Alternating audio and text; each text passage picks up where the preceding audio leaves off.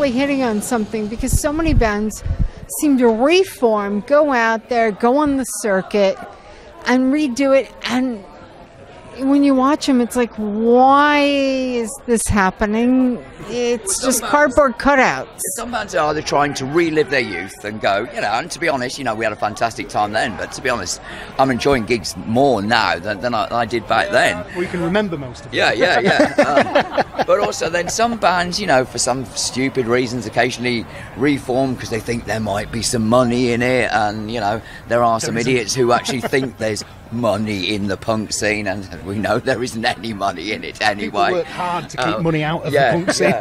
So, Definitely. So it is just insane that those bands do it that way, and we're just doing it because it's fun to do. We reformed for one gig. We were asked to do one gig and we did it, and then we just went, this is fun. 12 years ago or something? Yeah. and just now we're just enjoying doing it. And meeting lots of old friends, meeting new friends. That's what it's about. Absolutely. It's about the scene. It's about that global scene, and that's why it's better now than it was then, because then there wasn't that global scene. It was very insular and different little scenes happening. But now there's this huge scene, and we know people all over the world. It's amazing. I've said that it's very much community based. It's very like people who get into punk and get really involved in it, and get involved in putting shows on and setting up spaces and all that kind of stuff. It's a hub, for it can be for activism, or it can just be for release, for all sorts of things. But it's like I've compared it to, like, because we played in quite far-flung places, or relatively far-flung, but we've never left our community. And you can travel all the way around the world, and there's somewhere where you can be. It doesn't matter where we play. There's always somebody we know, and you can. It doesn't matter what country, and you'll see people from different countries that It's you usually know. Martin Einon. Yeah, he's pretty much everywhere.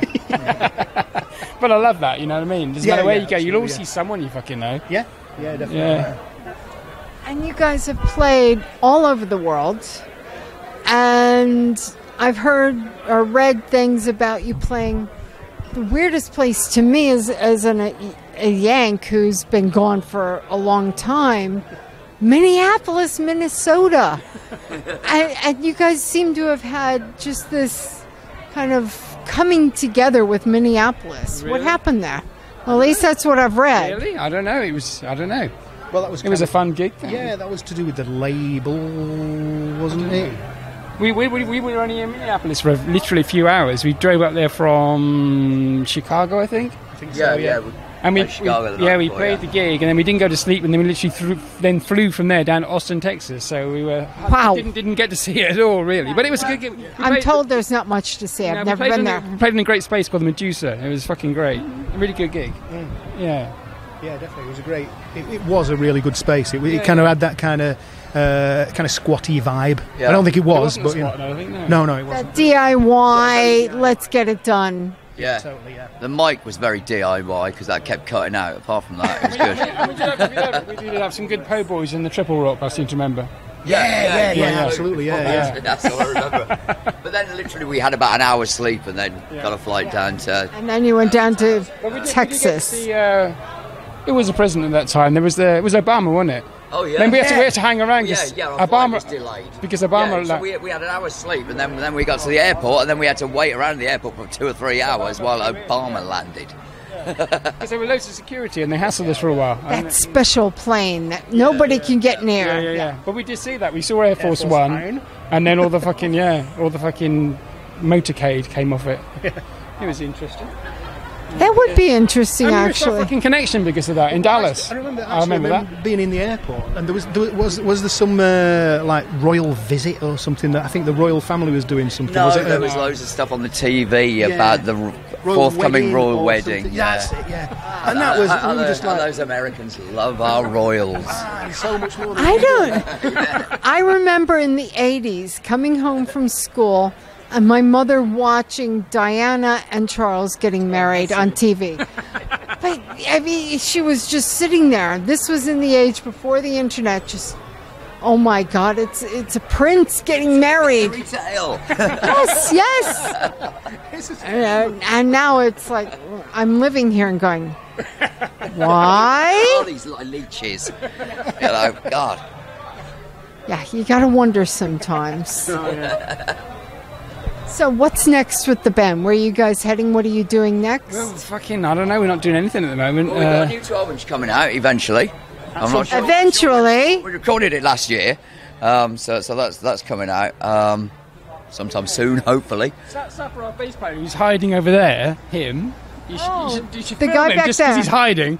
Yeah, he's got to have an operation on his shoulder because he got run over by a cyclist a while ago and it dislodged his shoulder. Knocked off his skateboard by a cyclist.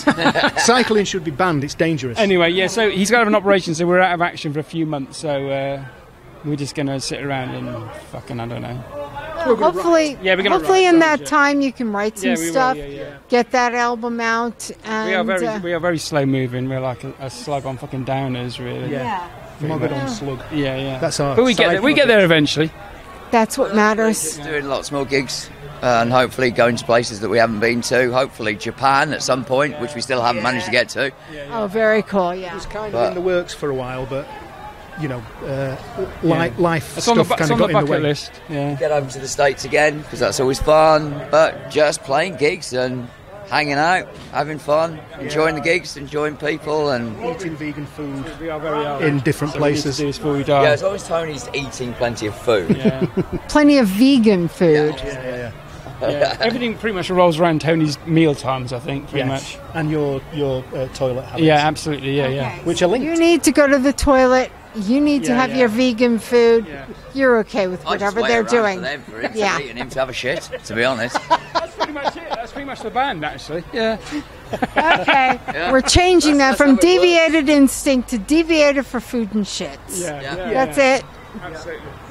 Well, I want to thank you guys very much. Thank you very much. Really enjoyed seeing you guys tonight and hope to see you again soon. Thank you. Thank you very much. Thank you.